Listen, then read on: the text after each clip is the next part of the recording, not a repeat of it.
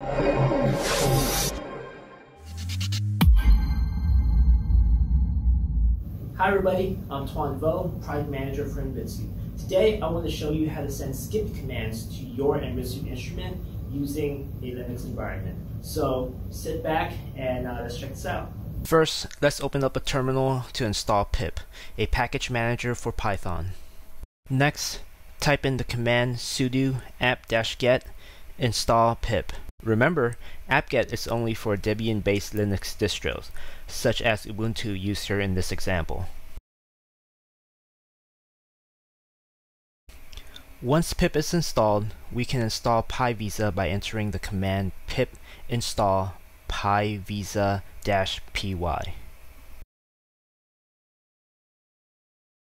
Next, make sure your Anritsu instrument is connected to the network and is turned on. In this example, we're going to use the S412E. Verify the instrument is connected by logging into the instrument using a web browser. Once the connection is verified, we can open a text editor to write our first Python script.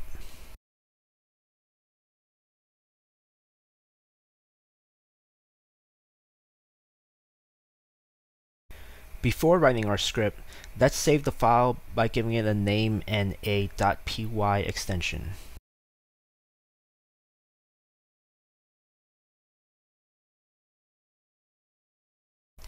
To begin writing, first we'll import some useful modules such as pyvisa, datetime, and time.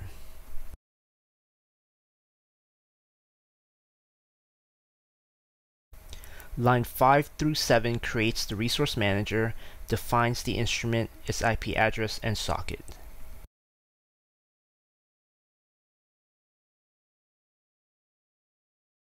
Line 9 and 10 sets up the read and write termination for the instrument to understand when a particular command ends.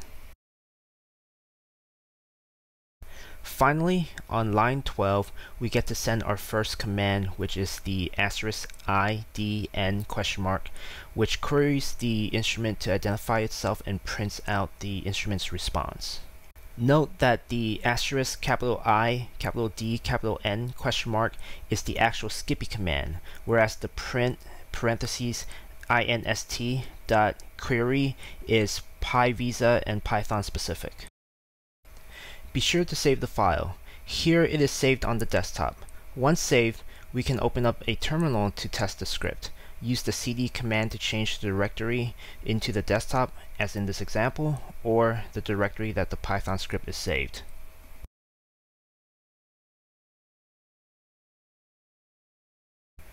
Once in the directory, enter the command python3 space // the file name of the program .py and press enter. As seen, the IDN command returns the instrument's information such as model, options, and serial number. Next, we will log into the instrument with a browser so we can visually see the changes made when we change the center frequency with SCPI.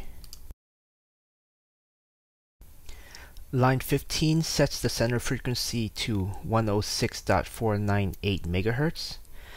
Line 16 sets the span to 3 MHz. Line 17 sets the resolution bandwidth to 100 kHz. Line 18 sets the video bandwidth to auto. And line 19 sets the reference level to -30 dBm. Remember to save the script and let's run it again in the terminal. As you can see, the IDN command displays the instrument's information first. Then, following a brief delay, the center frequency, span, bandwidth, and reference level also changes. Next, in line 23 and line 24, we'll put a marker at a peak and rerun the Python script in the terminal. After a brief delay where it's resetting the center frequency, bandwidth, and reference, the marker is placed on the screen. Next, let's print the value of the marker as shown in line 26. Here we'll demonstrate an error and how to fix it.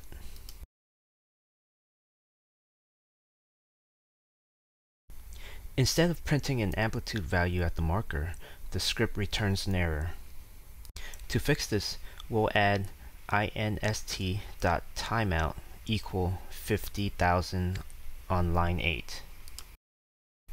Once the script is saved and we rerun it in the terminal, it returns negative 67.96 dBm. Finally, let's record this amplitude multiple times using a while loop as shown from line 28 through line 32. We first set the variable I as a counter and have it loop for 100 times. Inside the while loop, we will print the marker amplitude and then increment I by 1.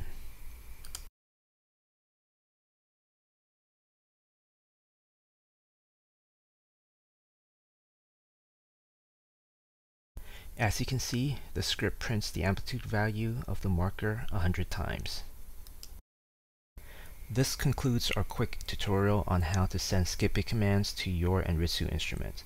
For all of the commands shown in this video, take a look at our programming manual for your specific instrument available on our website.